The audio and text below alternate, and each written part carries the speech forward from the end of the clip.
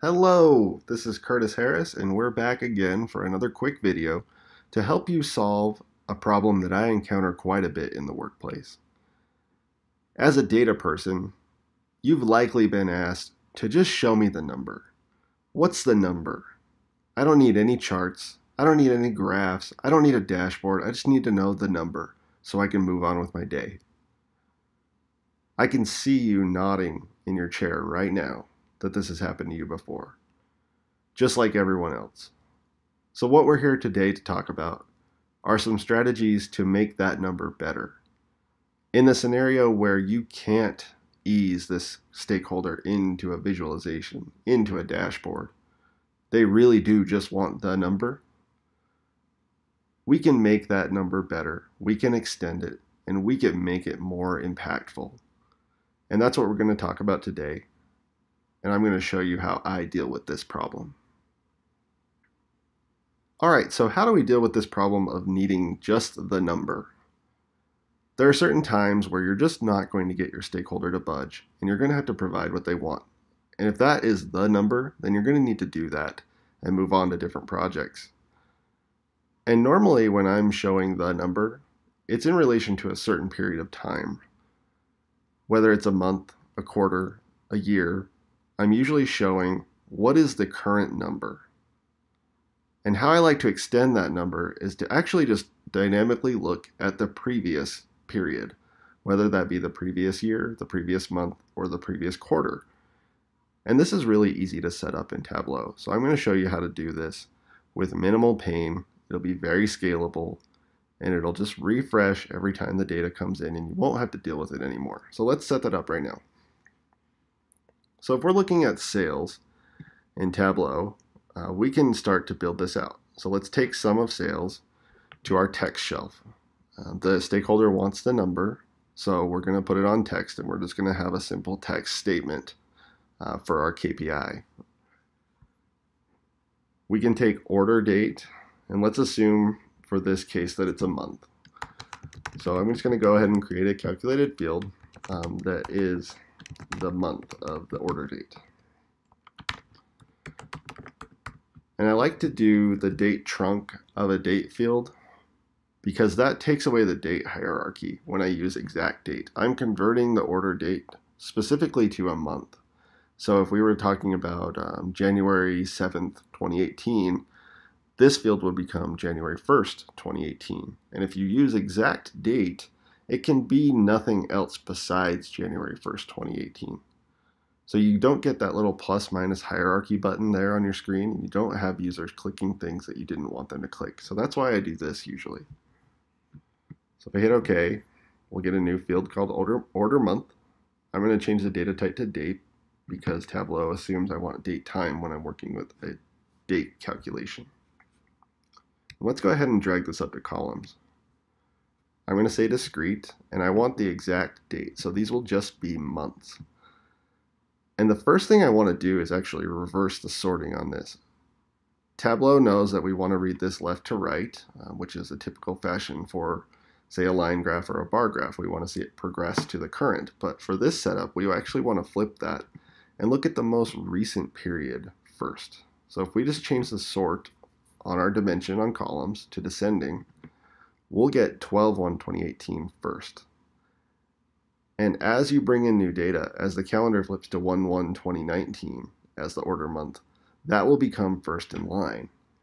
And from here, all we need to do is create a calculated field to get the index and filter on that. So if we create a calculated field that's simply the index, change it to discrete, and drag that to filters. And we just want to select 1 and 2. And what that does is actually just give us the most recent 2 periods, no matter what they may be. The index table calculation is looking at table across. So it's going from left to right and giving you that number, 1, 2, 3, to however many periods there were in your view. And by saying, give me 1 and 2, it will always grab the first and second period based on the sorting you have. So this is why we want to set up from, this is why we want to change the sort to descending. Okay, so this is good. We have the number, which is $83,829. But if we have the prior period in the view, we can actually give that number a lot more context. So 83,829 compared to what? And we can build out these comparisons pretty easy.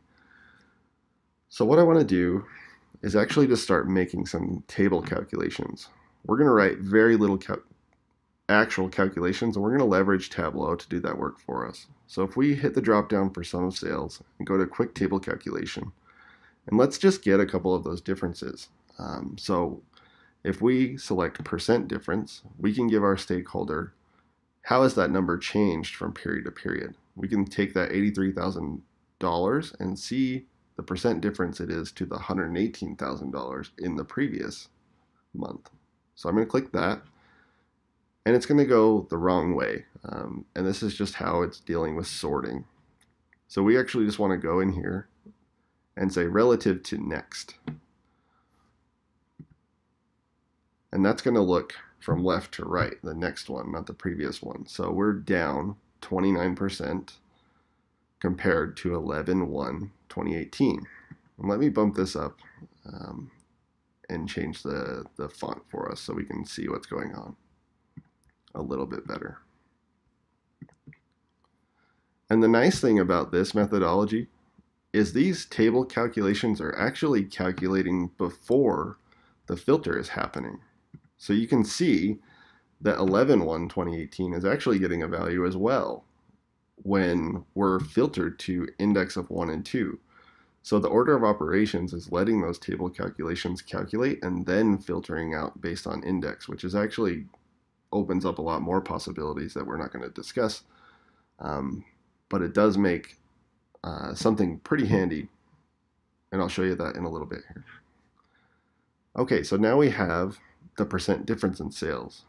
From here, I'm just going to drag my sales back to the view because I do want that number. So we have $83,829 is the number. It's down 29% from the previous period. We could also give them the absolute difference. So if we did the same thing, quick table calculation, and just did the difference, and again went back relative to next, we can get the dollar value as well. A lot of times you'll show down 29%, and then your stakeholder will say, well, how much is that? So let's go ahead and give them that. So again, bring sales back up into the view. So we have $83,829, which is down $34,000 from the prior period, and that is about 29%. So this is great. We have two additional metrics to show our user who just wanted the number. And now it's really all about text. We want to spell this out for people. We don't want them to assume what these numbers mean. We're going to give them that context. So from here, really all we need to do is just draw up some information in our label. So I'm going to left align these, and we're just going to type some things out. We don't need to really do anything fancy. We're just going to actually type it right in and hard code it. So we can say, let's actually go out of here and grab our order month and put that on our text as well. So let's grab this here and say order month sales. So you can see our label starting to form here. So we have 12/1/2018 sales. Let's actually change that so it makes a little more sense. 12/1 might be confusing. So if we went in the format and changed the pane formatting on the date to be something more relative to the month itself. So let's do that. December 2018 sales. That's not all caps, so we'll just do it this way. We're going to give the user the number, the ever important number. And for me, what I like to do is probably make this stand out a little bit more than the rest of the numbers. So I'm just going to go ahead and bold it and make it a little bit bigger. So we have December 2018 sales, $83,829. we're done. And we're also giving the user those extra bits of information that they're bound to ask at some point. So let's go ahead and change these to be de-emphasized. Our user did ask for the number, so let's go ahead and make that the focal point.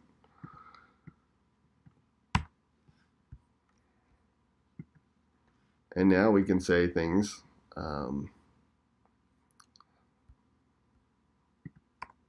we can add some text to our visualization here that helps explain what's going on with the number.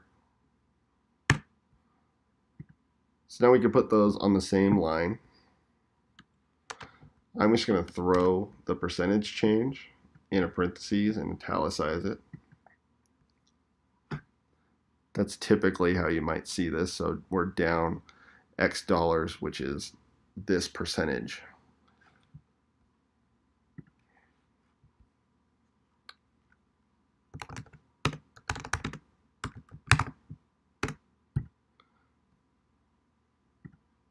Okay, so now we're essentially done. We gave our user the number, 83,829. We gave them some extra context. How much is that up or down from the prior month? And we also gave them that percentage change, if that's the more important way for them to look at it. And as new periods come in, our first view here will be the most recent period. And at this point, since we don't need to know what's going on in November, we just had that there for context for our sake. We can actually just filter this out to just index of 1. Since we know that the table calculations are happening before the index filter, this is going to be just fine. Nothing will change when we hit apply. So we have index of 1. We can hide our field labels.